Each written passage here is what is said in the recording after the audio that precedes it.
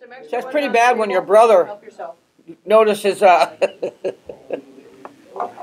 notice his own brother being involved in a lot of things, but you know, I do it because I enjoy what I do, you know, and if I can at least, I was talking with Nell Anderson yesterday, who's a veteran. And he was one who helped me put together the Reach Across America committee meeting. Him and John Sandine, and John Sandine has gone to be with the Lord some years ago now.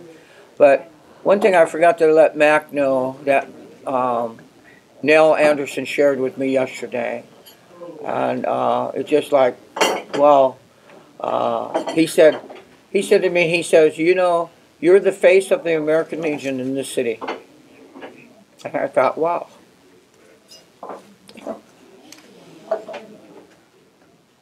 And I remember a long time ago when I was a Salvation Army officer working for the drug and alcohol program, and I was only there for a short few months, filling in.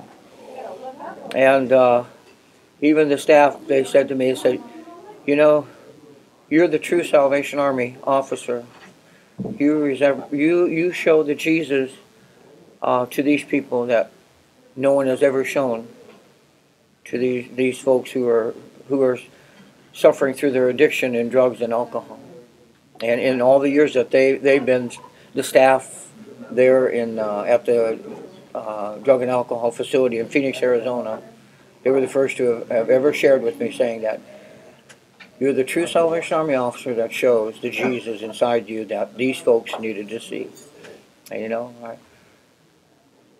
know, a lot of people don't get compliments like that. You know, it takes a lot for someone to, you know, share that with anybody.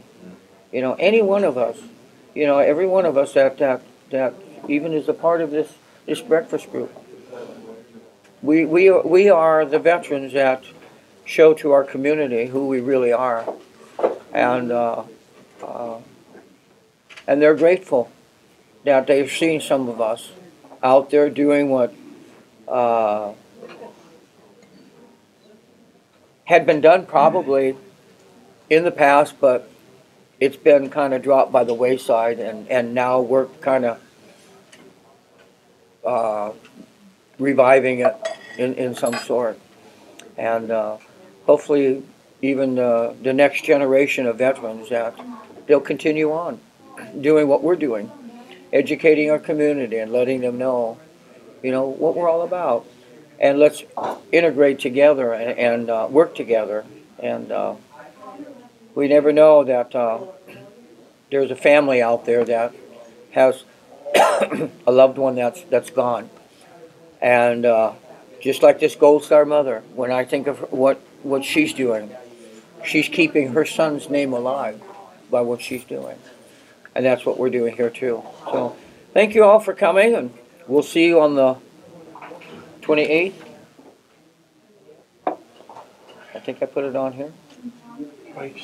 26. Here we go. I'm thinking 28 already. And this will be our last, next month will be our last meeting until January. So we'll be doing October, November, December's birthdays next month.